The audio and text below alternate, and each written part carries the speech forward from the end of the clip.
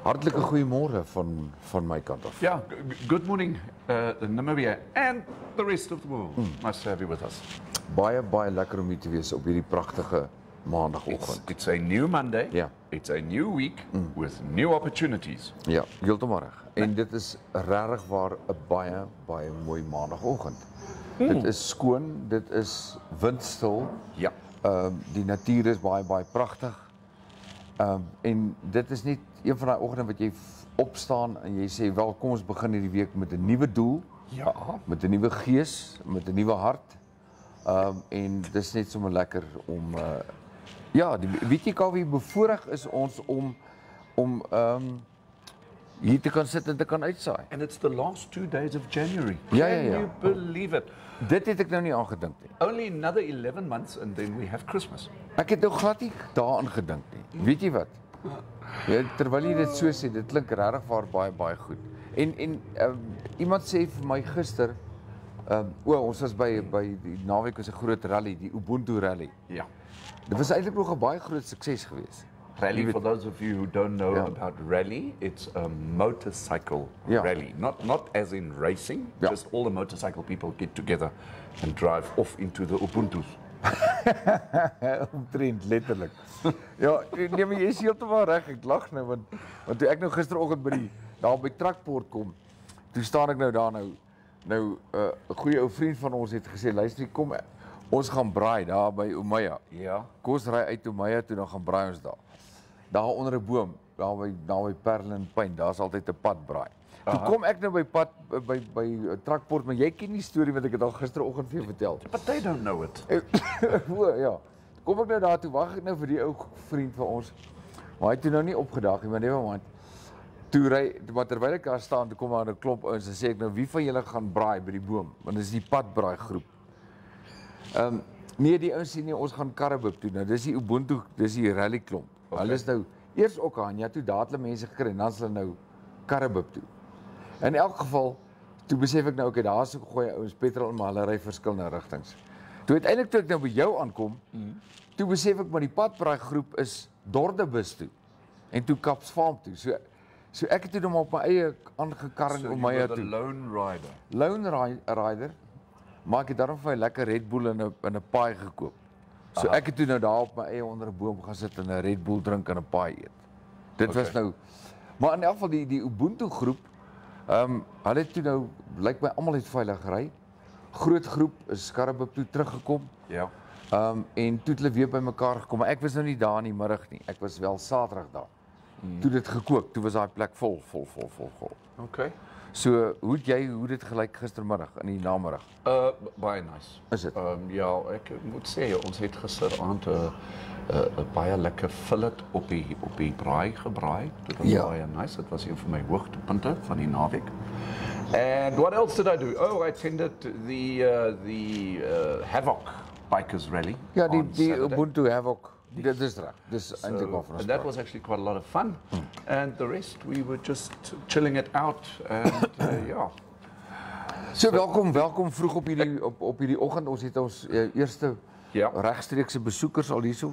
Kyk hoe mooi lyk hulle vanoggend. Fernand en Julia wat ons hierso join vanoggend. Dit is baie nice van julle twee om hier op te kom. Ja. Karmalan sê goeiemôre. Môre, Hier's 'n interessante ene. Ja.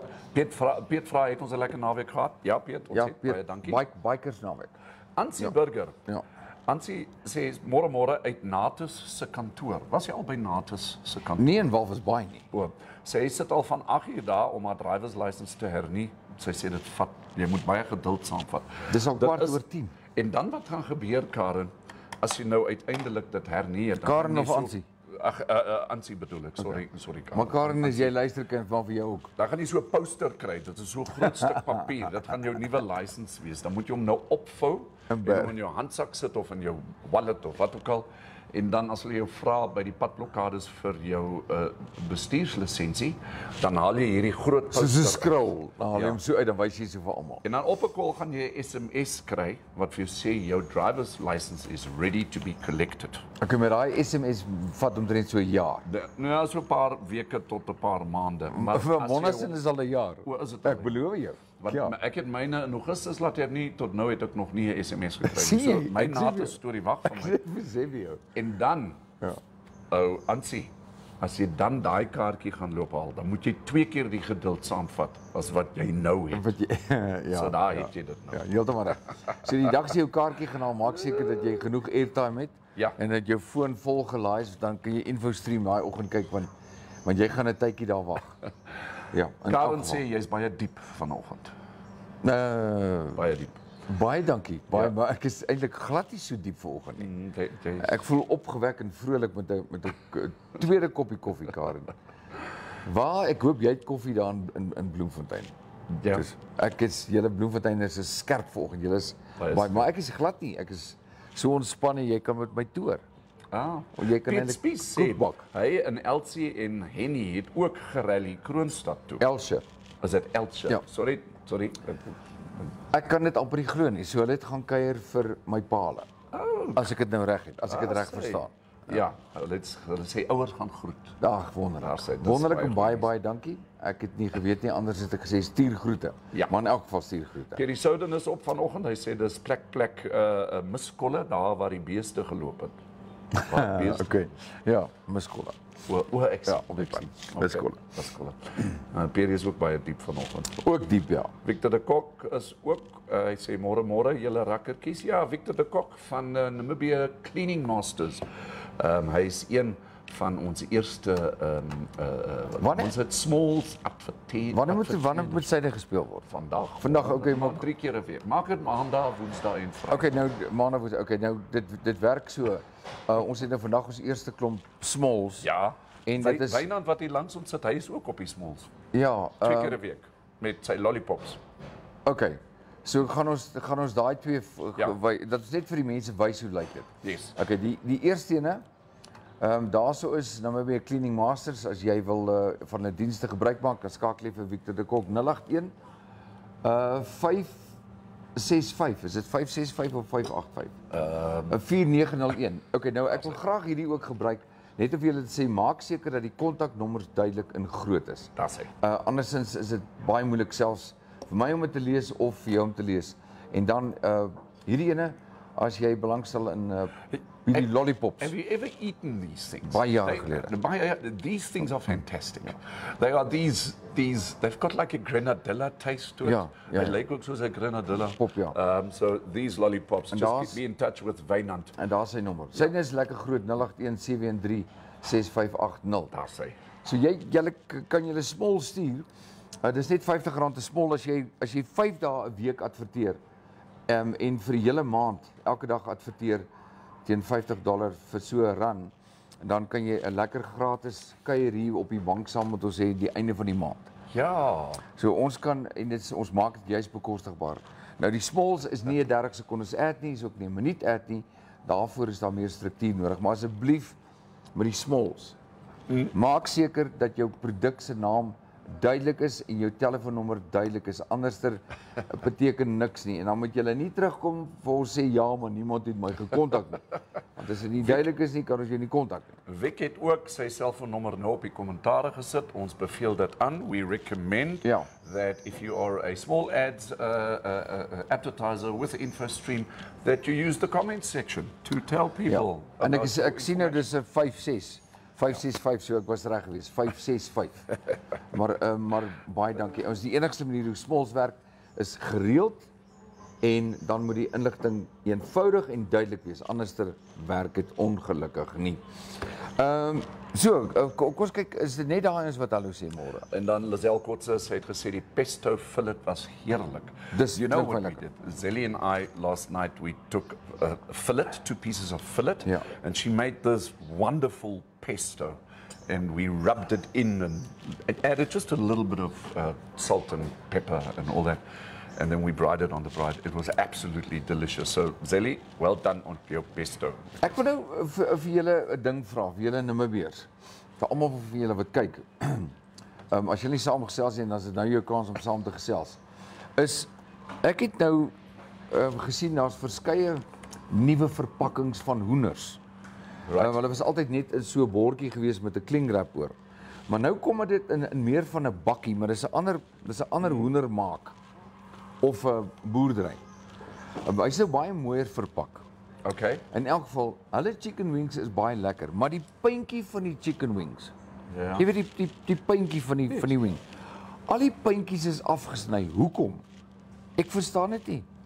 I don't know. Ek verstaan dit nie. Om die waarheid te sê, het ek 2 pakke gekoop en hulle nou opgedeel in kleiner pakkies, want ons is net 2 in die huishouding. Maar hoekom sou hulle die chicken wings se puntjies afsny? Dit verstaan ek nou glad nie. Maybe it's part of the slaughtering process. Nee, ek weet glad nie wat dit is nie.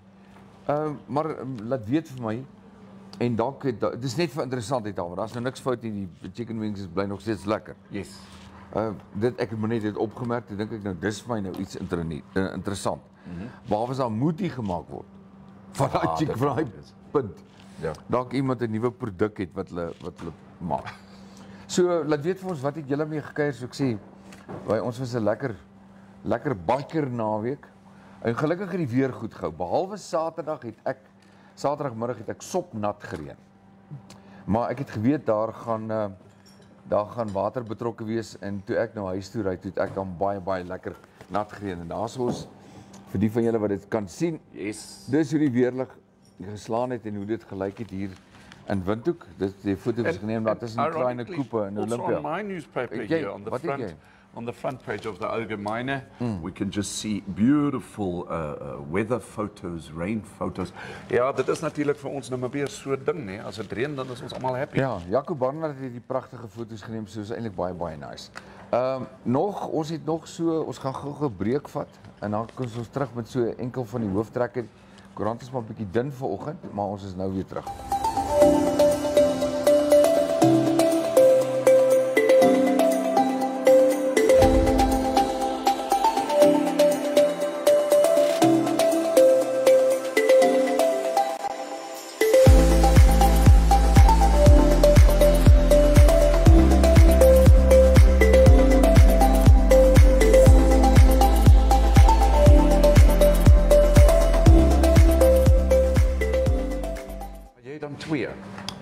Okay, be back. Miko die kat het ons gelos vanoggend. Miko lê hier by ons bure. Sy besluit sy wil nie maandagooggend, maar sy soek eintlik net 'n sak of 'n ding waarin sy kan lê. So sy's baie dierbaar. Shame sê die hele nag is sy alleen, daarom soek sy 'n bietjie aandag in die oggende. Ja. Ek het nie geweet sy slaap in die nagte hier binnekant. Stoksiel alleen in die nag. Ag, dierbaarheid. In elk geval, gepraat van dierbaar, ja, ek het nou weer vanoggend besef troeteldiere. Is daar maar net iets besonders as jy vir hulle baie liefde gee. Anders is dit nie so wonderlik nie. Oh, okay. Ja, kom ons kyk wie gesels saam. Okay, hier's 'n Piet Spies sê het vergeet om julle te sê hier's nou weer een of ander pes onder die varke. So dis weer kwarantyne. Ja, ek het nog nie in vandag se koerante ek sal 'n bietjie check daar gaan. Ja. Joep Nel het 'n vraag hier. Hy vra hoekom kan ons nie foto's by julle laai nie? Ek verstaan dit ook nie, Joep, want ek wou al baie van ons kant af foto's laai, maar vir een of ander rede as ons live stream gee Facebook vir ons nie die opsie. It doesn't give us the option to actually go and put photos or pictures into the comment section. Correct. And I wonder if that's not a standard Facebook thing, which, you can do other things. You can do emojis and stickers and all that kind of stuff. Jy kan 'n verwysing, as jy nou soos wat jy doen 'n webwerf of 'n Facebook verwysing kan jy post. Sodra jy hom dan optel, dan gee jy vir jou, then it automatically gives you the Dit site. kan jy doen. But I don't know why it does. Maar ons het regtig al probeer, Joep, en ek dink ek weet, Joep se seun het 'n nuwe besigheid, 'n nuwe onderneming begin aan Swakop. En dit sou nou lekker gewees het, maar Joep, jy miskien met hom gesels. Actually, thinking about it, that is why we encourage you advertising with the smalls. Because if you were to advertise your pictures, then you're automatically advertising your business without giving us a little bit of money. How are we supposed to pay the rent? Ja, presies. Presies. Ons is That's the reason. Weet jy, Kaufee, ons saai nou hier van buitekant af, want die volgende stap is ons nie ons hier gaan betaal nie, gaan ons daar van die cricketveld af uit. Ons sal seker maar daar is. Onder 'n boom. That's the thing. Dis miskien nie so sleg nie, maar solank daar net 'n braaivleisvuurtjie brand onder daai boom. Ja. Dan sê ek baie. Maar Lolo sê ook, Lolo de Klerk, sy sê hulle is bang julle post kaal foto's terwyl hulle live is. Lolo. Lolo. Ja, nee, dit sal kan jy dink op 'n maandagooggend. Maandagoggend is mense so deur die blou maandag. Hulle sal dit nie eens snap nie. We got the answer. Wat? For the chicken wings. Wat? Met die tips. Met die tips, ja? Wynand Reed sê die hoendervlerkies kry jy 2 soorte. Ja. Okay. Een is die chicken wing, which is complete, and the other one is the buffalo wing with geen tip. Maar die buffalo wings wat ek ken word op 'n stokkie geryg. Dit is so 'n lang vlerkie. En dan word dit gewoonlik is dit gemarineer, nie altyd nie. Dan sê dit buffalo wings. Okay. Maar hierdie chicken wings, ek het nou 'n gewone pakkie chicken wings wat die tip aan het.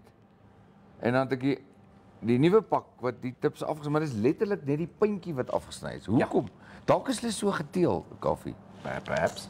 Ja. Joep sê vir ons, hy sê okay, ek sal dit met ek sal met julle gesels sodra julle by die kus is. Ek sal die airtime sponsor. Okay, dit klink dankie Joep. Ons gaan nog 'n airtime, daai kus kuiertjie moet ons nog beplan. Ja. Ons moet kyk wanneer dinge daar aan die aktiwiteite daar aan die gang is. Ander voorblad nuus vanoggend, ons sê baie geluk aan die Namibiese korrektiewe dienste. Okay, jail people. Ja, die NCS. Ons praat baie oor jy weet die onmin en die keuringsproses. Daar is ook 'n artikel vandag wat sê die keuringsproses het regverdig geskied. Dit sê die hoof, hy's kommandant-generaal Rafael Hamonyela. Nou en die ouens het baie nice titels, kommandant-generaal van die korrektiewe dienste. Maar maak nie saak nie. Ja. So hy sê dat alles was reg. Hy sê die fiksheids toetse. Daai fiksheids wat hier in die straat af het ons gesien, die massas, daar was omtrent 15,000 wat deelgeneem het aan die fiksheidstoetse. Yes. Hier by die ou swembad het hulle af en op gehardloop. Hy sê dit was toevallig daai fiksheidstoetse. Dit was nie eintlik die toetse. Onthou nou van die 15,000 moes hulle net 'n klompie plekke gevul het. Soos 200 of 400.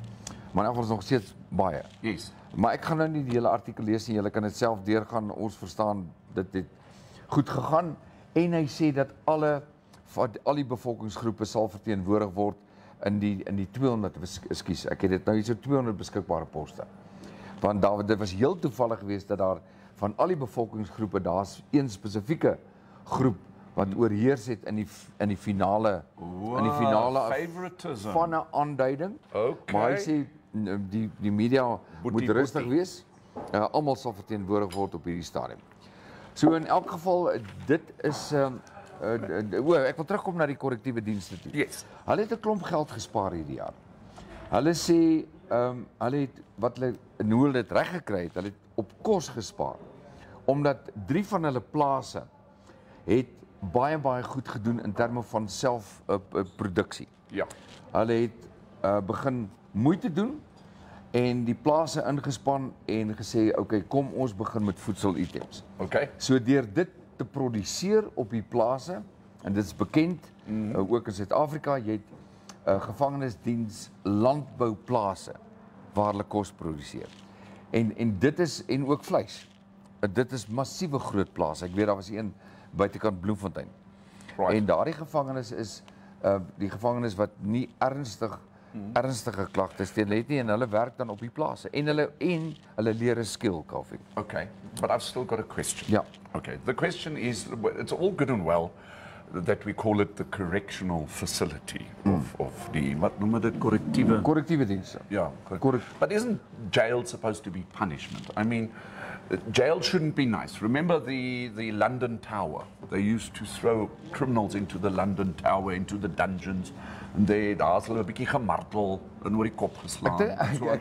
But now we prefer not calling it jail anymore. We now call it correctional facility, which I can to a certain degree understand, because once the sentence has been served, we would like to get a better citizen back into the society. Ja, want dis hoekom jy verskillende klasse het van oortreders. Okay.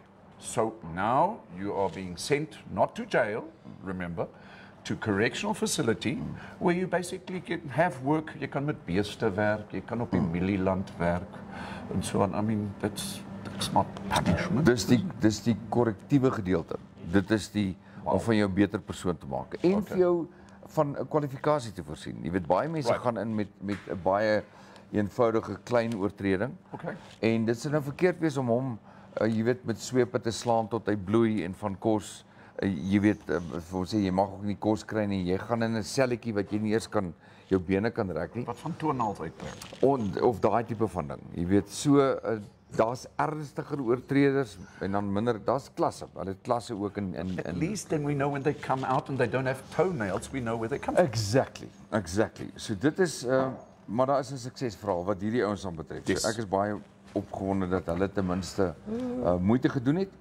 En jy weet natuurlik die ander gedeelte daarvan is as hulle regtig waar moeite doen, Right. kan hulle ook hierdie produkte beskikbaar stel in 'n groter mark. Yes. So baie goed gedoen en baie geluk aan julle. Aan die ander kant is die Windhoek se stadsraad is nog steeds in 'n penarie. Yes. Dit lyk my daar is nou 'n nuwe burgemeester aangestel. En maar nog die raad self, die stadsraad is nog steeds, daar's nog net 3 poste gevul. Okay. So die werksaamhede van hierdie stadsraad is nog nie volledig en kan nog nie volledig uitgevoer en hulle kan nog nie fungeer nie. Nou besluitneming is nou 'n issue. So hulle moet heeltyd vorentoe en agtertoe, maar hulle kan nie werklik besluite neem nie. Nou verstaan ek nie dat 'n stadsraad of Windhoek se munisipaliteit of die stadsraad nie tot 'n finale besluit kan kom en 'n komitee saamstel wat sê nou maar goed, ons bestuur die hoofstad van Namibia. En ek moet vir jou sê dat as jy kyk na baie van ons infrastrukture, en paaie is nou maar net een. Kaufeee die afgelope jaar het baie van ons paaie se kwaliteit het werklik agteruit gegaan. Ja. Ek het dit die naweek weer gesien. En dis baie keer as mense so ry dan dink jy, is dit moontlik, is dit nie moontlik nie? En ewe skielik een van die goed is slaggate wat ons nooit van tevore gehad Okay, het. but it's rainy season now, hey? Let's talk about potholes again in winter, because then we know the city of Windhoek didn't do its job. Ons kan, But gerus. it's of little value fixing the potholes now, respectfully said. But then again, why not? Because I've always had the question is, why should the car be roadworthy if the road is not car-worthy? Kan ek net vir een ding sê oor filling of potholes? Dat die grootste probleem wat die stadsraad het, en ek sê dit nie en ek haal 'n vriend van my aan wat met konstruksie werk, Okay. is dat die kwaliteit van die vulsel in die potholes is nie behoorlik nie. So jy kan, as jy die regte vulsel het, Right. en dit het nou gister gereën, Okay. vandag en môre skyn die son en jy maak daai pothole reg, dan behoort dit te hou. Yes. Jy weet, want teer en die regte mengsel vat nie dae om te seël nie. Yes. Maar die probleem is dat die inhoud, die samestelling is verkeerd en daarom die volgende keer as dit reën en die karre ry daaroor, dan word dit net weer dood eenvoudig uitgetrap. So dit wys weer op 'n ander probleem, is dat die kundigheid van diegene wat op die spanne werk is van so 'n aard dat hulle dood eenvoudig nie suksesvol dit in stand kan hou nie. Dit is die probleem. There we have it. Kundigheid. There we have it. I've got an interesting story that I'd like to share with you. It is on the second page of the Allgemeine Zeitung this morning. And we're talking about Etosha. Ja. So there were now a whole bunch of lions that broke out of the Etosha National Park. Ernstig nou? Yeah. This happened over the weekend. In Okay. fact, it was 8 lions that broke out, of which 6 lions now came back into the park. 2 lions, So die gras was nie groener aan die ander kant van die heining nie. well, they did Beeste was nie vetter nie. they did kill 4 cows. Okay, hulle het 4 beeste Okay. doodgemaak. Hulle het een van die leeu's, one of the lions that was still on the outside, they shot that lion and killed that lion, Aye. and they are still looking for the other one. Ai. So this is, but Dirk, I'm going to be honest with you, this is not the first time that lions have broken out of the national park. Nee, so. You've got to remember hoor. there are farmlands Ja, ek out there, verstaan. right next to Etosha. So, you En know, dis nie asof Etosha nie wild het nie. Jy weet ja, veral jou maar klein ek wild. bedoel, dit 'n bees hardloop aansienlik stadiger as 'n springbok of 'n kudu of 'n Gensbok. Nee, dis seker so. En die ouens raak seker, die leeu's raak ook seker moeg vir die ou menu. Ja, Jy weet I as jy mean, dan 'n sappige happie kan kry aan die ander kant van die You don't want heining, to just eat venison all the time. You actually do want to have like a beef fillet from time to 'n time. hoendertjie With of 'n pesto vis. on it. Nee, heeltemal reg. Dit is seker net so, dis natuurlike instink. Daar loop 'n lekker sappige happie en onthou net, jy kan aan daai bees dan seker baie langer eet as 'n ou maar springbokkie. Wel, ek glo daar gaan 'n paar miskolle ook langs die Tosha Park wees. Toe Peer sou net vanoggend gesê. En daar's oral miskolle langs die kus. Dis daar waar die beeste geloop het. As ek hom reg kan onthou. Pierre sê nogal in terme van die potholes. Hy sê in Walvisbaai gooi hulle net gewone duinsand in en dan as ons dit uitry dan word dit net weer opgevang. Jy sê verkeerd nie. Ja, sand is better than nothing. Nee, dit is so, maar soos jy ook gesê het, die oomblik as dit reën dan spoel hy gat maar net weer. Dan gooi hom net weer Maar vol sand. en weet jy wat vir motors kan dalk nog sê ja, dis okay, maar kom ek sê vir een ding, as jy met 'n motorfiets se voorwiel Okay. daai gat tref, Ooh, eina pyn. dan sien jy meer as net die lug, die bloue hemel en die sypaadjie. Jy sien ook jou sterre. Sien jy ook. And what's really nice about Namibia, we've only had 3 rapes this weekend. Thank you to Namibians, thank you. We've only raped 3 times. Net 3. En Die hele naam. weet jy wat, en nog 'n storie, vandag se koerant is 'n tienermeisie het haar pa vals van verkrachting beskuldig. Sy is 'n 15-jarige meisie en haar pa was vir 2 jaar aangehou. En toe dit nou sy is van die hoërskool Westside in Swakopmund. Right. En toe na 2 jaar in aanhouding, dis na haar pa, het dit nou aan die lig gekom deur verskeie dokumente en onthou net hierdie storie as ek aangaan met die koerantberig. As jy 'n leuen vertel, Ja. kan jy oor 'n paar dae of maande kan jy nie jou leuen onthou nie. En dis die karma van 'n leuen. Right. As jy 'n leuen vertel, Correct. die karma van 'n leuen is oor 'n paar maande kan jy nie jou leuen onthou nie. As jy die waarheid praat, sal jy dit altyd onthou. Exactly. So sy het leuns verkondig van haar pa. En toe het haar ma uiteindelik op briefies afgekom wat sy vir 'n vriendinne gestuur het. Okay. En onderwysers het met die waarheid op die lappe gekom. Maar dink nie daaraan dat haar pa, sy's 15 jaar oud, sy het haar pa vals beskuldig en hy's vir 2 jaar toegesluit wat sy lewe van hom af weggeneem is, wat hy in 'n tronk gesit het omdat sy kind leuns vertel. Unbelievable. Ja, maar of dit nou die kind is of 'n vriend of 'n vriendin, dit bly nog steeds dieselfde. Dit is net absoluut onmenslik om daaraan te dink dat ouers kinders se verhouding so vergaan het. En of vandag se verhoudings van so 'n aard is dat mense nie meer liefde en this is a respek het. 15-year-old. Okay, she's obviously now 18, 19, whatever. But the thing is, let's say this was an adult who has accused somebody of rape, and it's a false thing. Ja. What should happen to that person? Wel, luister nou hierna. Okay. Vandat haar pa nou vrygelaat is, het sy ook nog nie weer teruggekeer na die skool toe nie. Maar die skoolhoof sê dat sy moet vir psigiatriese assessment moet sy gaan. Want hulle moet nou bepaal, jy weet, waar is hierdie kind se kop, maar die kind is nie by die skool nie. Nou wie se plig is dit? Is dit nou die pa se plig om te kyk of hy kan connect met sy kind om te sien wat sy hulp nodig is nadat sy hom laat toesluit het, of is dit die skool se plig? Wie se plig is dit nou? Want daai kind het hulp nodig. Waar lê die verantwoordelikheid? Difficult to say. Dit is 'n moeilike een daai. Yes. Okay. Yes.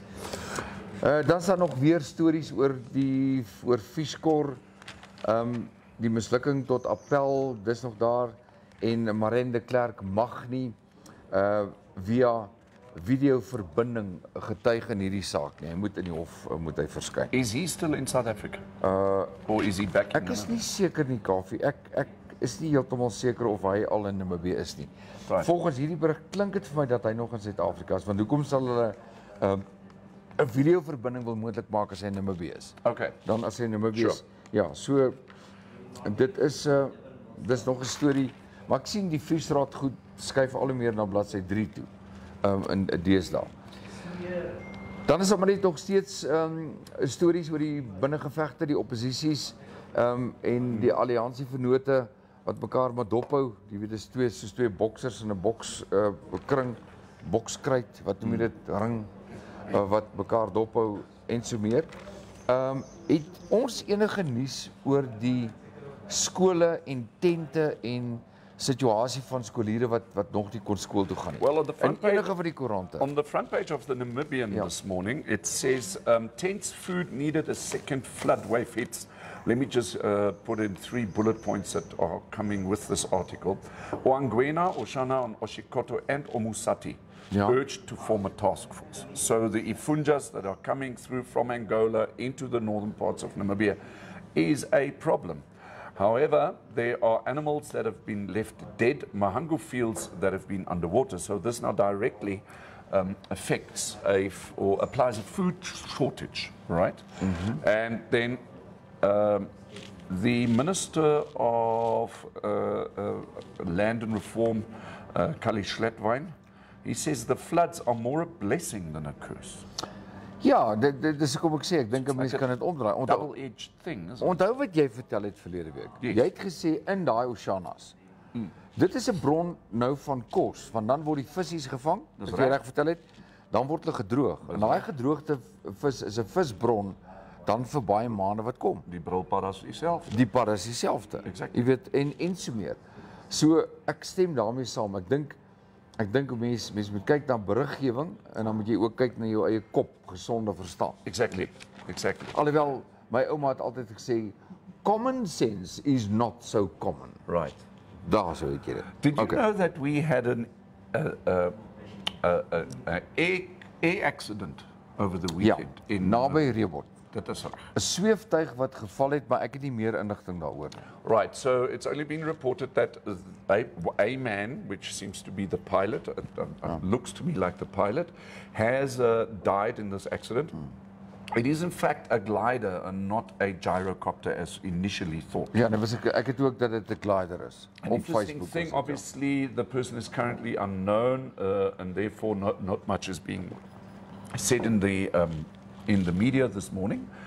But I'd like to get more information of this particular air crash, because we all know that Bitavasa, which is basically south of Rehoboth, and I think it's about 150 kilometers south of Rehoboth, is one of the world's best sailing spots ever. For gliders. And they also have annual events at Bitavasa, where a lot of people come from basically all over the world because they can set up world records in terms of gliding. The thermals are just out of this world in that area, and it would be interesting to see whether this particular glider actually started off from Bitavasa or not.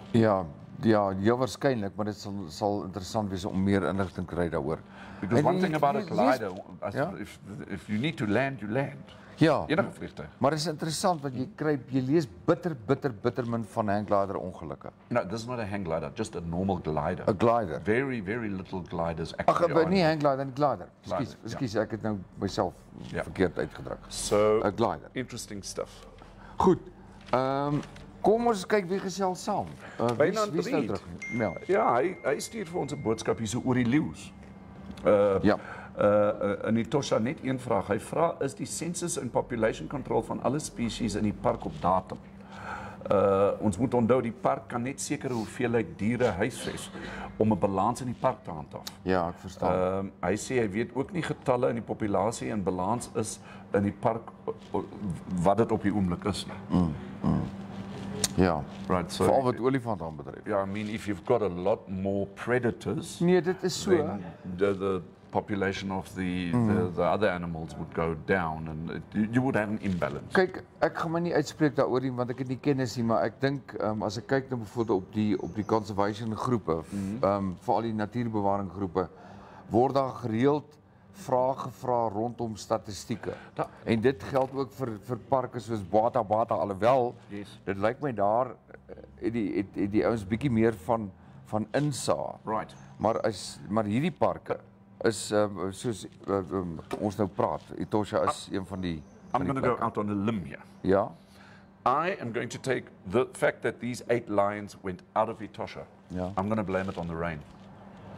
Okay, interessant. I'll tell you the reason why. Baie interessant, ja. If you go onto YouTube, on YouTube there's a wonderful channel. It's a live channel of the Okakwe waterhole. Yeah. And I regularly visit that site. And I have over the past, make it week, 10 days where there have been these good rains in the Etosha National Park. I've been on that channel and there were no animals at that waterhole. Ek dink ek is So in other words, jy's reg. the animals drink their water now in the veld, Ja. which ja. makes it more difficult for the lions to catch those animals, because in the winter the animals are forced to come to the water holes and subsequently the lions just lie there and wait for them. Ek hoor wat jy So sê. nou dink ek is daar te veel water. Ja. Die leeu's raak nou honger. Ja. They can't catch anything because Ja. all the animals are fragmented throughout the entire park, and subsequently they break out in order to go and catch a couple Interessant. of cows. Interessante waarneming. As jy wil saamgesels, laat weet vir ons. Onthou nou môre is Environment Conservation Yes. Tourism Day. Maybe we can get an expert in. Ons het môre vir Jens hierso. Maar hy kom gesels oor die belangrikheid van dokumentêre wat gemaak word om te help met navorsing Okay. en die behoud van inligting vir die toekoms vir ons nageslagte. Yes. Anders te gaan dit verlore. Dit natuurlik word dit gedokumenteer, maar die visuele, Ja. die audiovisuele is net van soveel meer waarde as net 'n geskrif Sure. wat gepubliseer word. Sure. So hy kom gesels môre. Ons het môre en dan as dit goed gaan, Woensdag. Ek het vir die ouens by die groot bike rally die naweek het ek die manne van Royal Enfield gekry. Maar wat ek verkeerd gehad het, Kaufeee, hulle verkoop nie Royal Enfields nie. Hulle het wel 'n klomp Royal Enfields ingekoop. Maar hulle beywer hulle daarvoor om op 'n baie bekostigbare manier mense te kry wat wil gaan toer met motorfietsse wat nie hulle eie het nie. Wat nie hierdie groot kragtige motorfietsse nodig het nie. Right. Dit is 'n motorfiets wat hy het genoeg krag om te toer. Maar hulle maak dit moontlik dat mense in Namibia kan verken op motorfiets. En hulle kom bietjie meer vertel oor hierdie hele inisiatief vir toerisme. En hulle gaan bietjie daaroor selfs, maar hulle kan nie môre hier wees nie. Hulle gaan eers dalk Woensdag hier wees. Okay. So dis 'n lekker gesprek. Dit lyk my ons week gaan dalk vollerig raak. Hy gaan donderdag definitief baie voller wees. Donderdag, ja. As dit so aanhou reën. Kom ons kyk gou na die wat sê die ouens dan? No, tongue in cheek. No, the last comment was from Beinat, so ja, ons is op datum. Okay. Koerante Suid-Afrika, ek gaan nie in detail in nie. Koerante daar is bietjie dikker as ons koerante. Ek sien die beeld het daarom spog met 16 bladsye. Maar daar's twee stories daar. Die een was ook al in die naweek in die koerante gewees. En dis die onderwyser wat geskiet is deur haar venster. Sy het in haar huis in Brits is sy blykbaar was haar poging tot inbraak gewees en die inbrekers het toe op haar geskiet deur die kombuisvenster.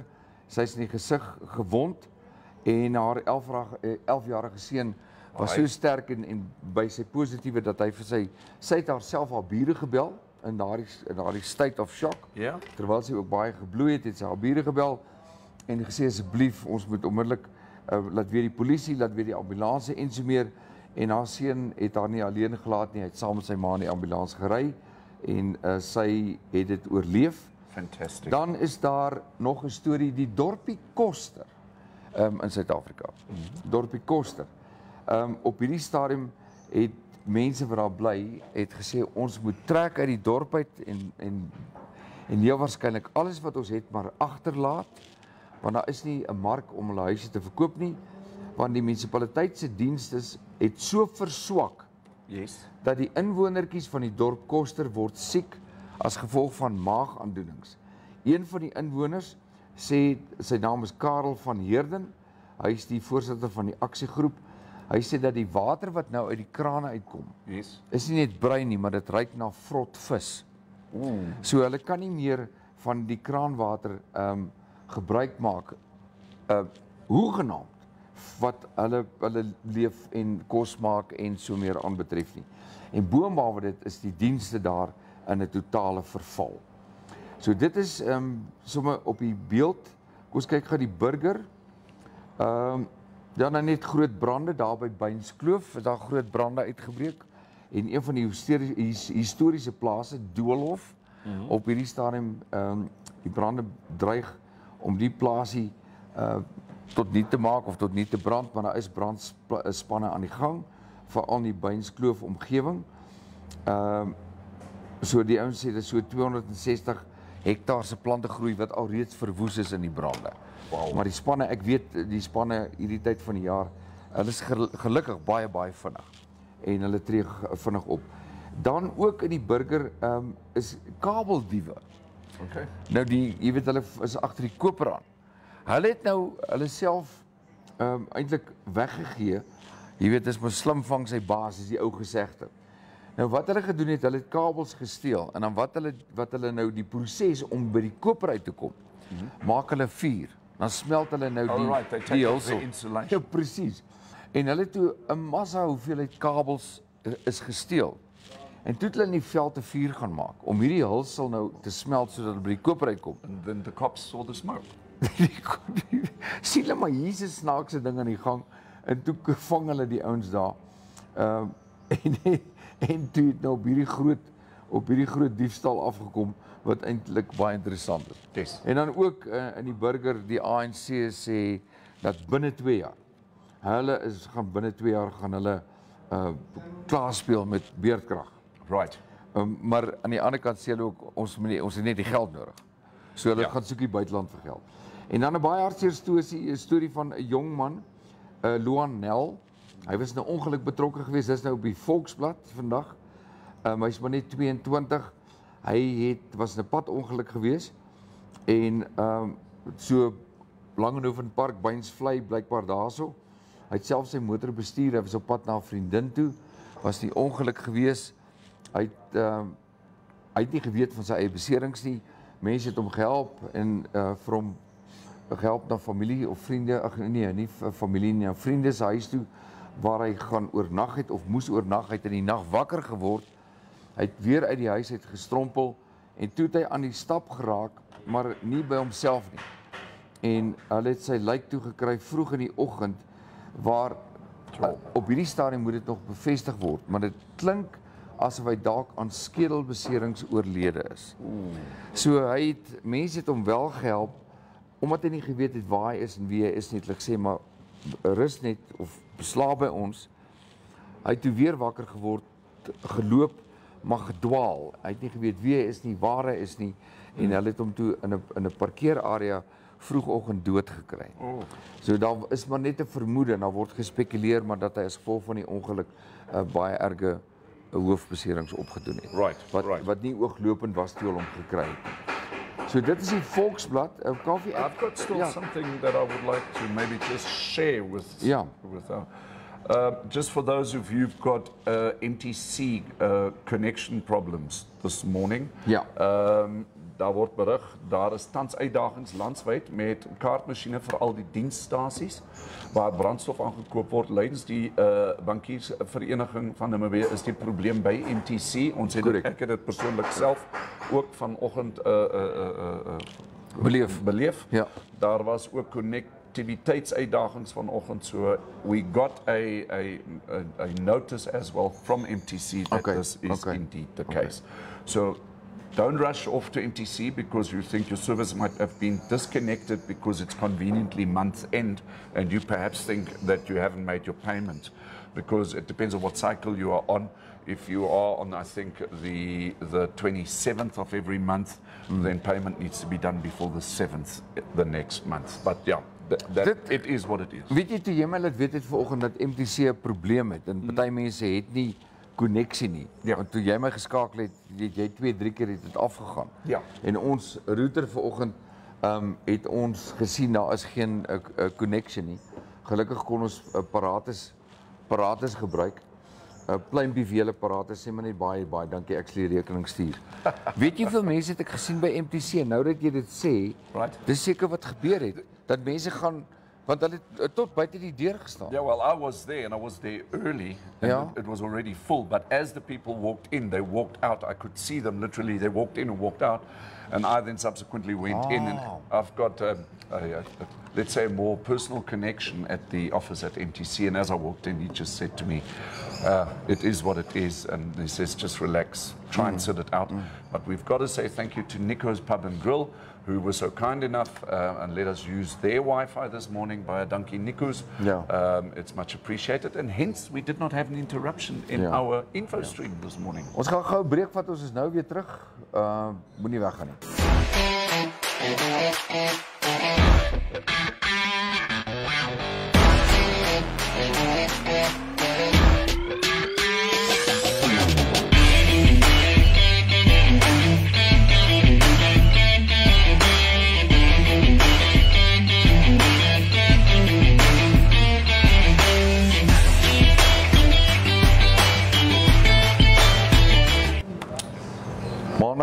Maandagoggend, weer eens baie welkom as jy laat ingeskakel het.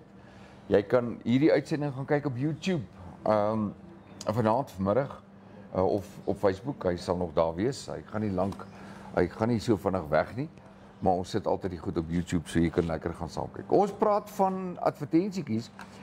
Dis baie lekker. Jy kan jou advertensies nou by ons plaas. Dis eintlik baie eenvoudig. Ons het begin met smalls die begin van die jaar, so jy kan stuur vir ons 'n poster of 'n kunswerk, maar maak tog asseblief seker dat die produk se naam en die kontaknommer of die kontakpersoon duidelik is. Or the service. Ja, of die diens. So dink daaraan en dat die formaat reg is. Dit moet soort van maak seker dat baie ons moet dit nie vir ons 'n portretformaat stuur nie, jy weet. Dit moet meer 'n landscape formaat wees. Yes. Anderster werk het nie. So maak seker dat jy soort van as jy jou design doen dit meer landscape, dit is nie portrait is nie. Maar kom ons kyk dan van die advertensies. Net R50 vir so 'n postertjie. As jy elke dag adverteer en dan die hele maand, die einde van die maand kom gesels jy gratis saam met ons. Dit is nie 'n 30 of 'n 60 sekonde advertensie nie. Dis net 'n mention. So kom ons kyk nou gou van hulle. As jy byvoorbeeld lekker wil gaan kamp daar by die kus, kan jy Elofa skakel 08144777968. En dan ook vir die van julle wat van personal empowerment hou, daar is 'n coach. Nou, hier byvoorbeeld, ons het nie 'n telefoonnommer nie, maar jy moet vir Marlene Watsolt 'n mail stuur by gmail.com. So stuur, julle kan vir ons laat weet op ons WhatsApp nommer of op ons kommentare. Ons sal nou gou weer kommentare kyk.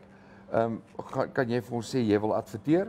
En dan kan ons die advertensiekie daar speel. Right. En dan natuurlik is daar ook net vir julle, daar is 'n lekker koffie braaifees, kampvredefees. Ooh, dit gaan baie lekker wees. 25 Februarie. Yes, and just on that, do your bookings early to avoid disappointment. Just make your bookings early, especially your accommodation. So daar het julle dit, lekker advertensiekies wat ons het vir vandag. En ons laai hulle soos wat ons aangaan. Jy kan elke dag kan jou smalls loop of soveel as wat jy wil. Anders te gaan dit dood eenvoudig op skedule en ons sit dit net op soos wat jy dit aangevra het en daarvoor word jy natuurlik ge-invoice. Yes. Goed, kom ons kyk nog na geselsies. Nou, Wilma Pretoria is ons op. Sy sê sy is net baie laat. Sy is natuurlik in Suid-Afrika. Lisel Kotse vra, die Etosha Lions is hulle nie gechip of gecollar nie. That's actually quite an interesting question. I think there are some lions in the Etosha Park, but I cannot imagine that it is all the lions, and subsequently we also don't know how many lions there are. It's what Wayne said. Yeah. You know, we know very little about the stats in terms of those lions. Ja. Shall we have a look at the weather? Ek dink tog ons doen so. Julle is baie welkom ook vir ons te laat weet hoeveel dit gereën het in julle omgewing.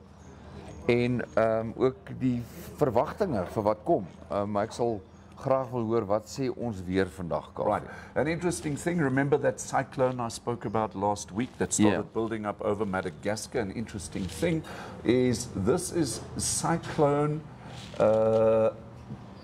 Chenezo. Cheneso. And I'll be able to put in the link. An interesting thing about this cyclone, or this cyclone for that matter, is that it kind of went over Madagascar and unpredicted where it was going to hit the coast, the east coast of Africa. Yeah. It actually turned around and came back over Madagascar again. And looking at the funny behavior, it is currently now south of the African continent, southeast of the African continent, and seems to be disappearing back into the ocean. Where we have these cyclones that basically come either over Madagascar or just underneath that and then start hitting the east coast of South Africa and also Mozambique for that matter. However, let's look at the weather for Namibia. And there is a cautionary advice from the Met Office that in terms of the weather for tomorrow, the 31st of January, widespread thunder showers are expected in the central northern regions and also the Omaheke region. Dis interessant. Ons gaan weer lekker reën kry van môre. Baie interessant. Yeah. In the meantime, tomorrow it's also going to be sunny and hot to very hot in the west and the southwestern half. Elsewhere, partly cloudy and warm to hot with isolated thunder showers scattered in the central north and also the Omaheke region. The coast, partly cloudy and mild to warm. Minimum maximum temperatures for Windhoek tomorrow, 16-28, Walvis Bay 15-24, Swakopmund 15 and 24. In Katima Mulilo, 18 and 28, with Omathia 18 and 29, Oshakati 18 and 30. Ochivarongo 19 and 30 with Rehoboth 17 and 30. And let's have a look at Mariental 24 and 37. Keetmanshoop op 22:35 en Gobabis 20:29. Baie lekker. There we have it. Interessant, nee? En mens kan voel, vanoggend was nou heerlik, 'n soort van eintlik nie warm nie, maar koelerig. Yes. Maar soos wat die dag aangaan, ewe skielik word dit 'n bietjie warmer. Yes. Jy weet, ek kan al klaar voel, die dak is redelik hoog, maar mens kan klaar voel dat dit word net al klaar 'n bietjie warmer. Ja. Interessant, ja, onthou nou net, ouens, julle is baie welkom. Ek wil net baie dankie sê aan die mense wat adverteer by ons. Thank you for your support. Ons gaan dit speel soos wat julle dit vir ons stuur en vir ons boek. Ons sal ook kyk na die skedules, maar jy kan dit aanpas as jy voel ons moet jou advertensies meer speel of meer gereeld speel, dan sal ons definitief dit aanpas daarbey. Kaufee, ek dink dis vir eers dit van my. Ek weet of daar nou nog iets by jou is. Enjoy your Monday, we'll be back again tomorrow. Ja, so ons volstaan daarbey. Môre het ons gaste hierso wat lekker kom gesels, so moet dit nie mis. Conservation Environment Tuesday. Gaan 'n lekker uitsending wees. Cheers eers tot môre. Bye.